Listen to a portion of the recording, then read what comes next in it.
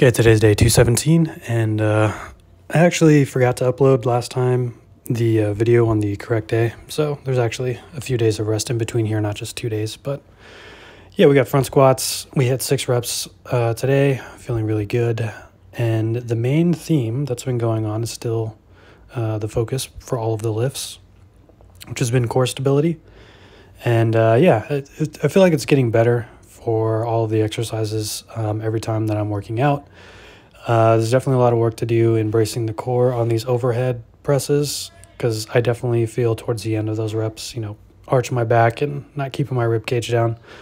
But when it comes to the deadlifts and the front squats and the back squats especially, feeling a lot more stable there and having less of that hip or core shakiness throughout certain movements, and even trying to implement core stability on these body weight movements, weighted body weight movements, right? So the dips here and the pull-ups.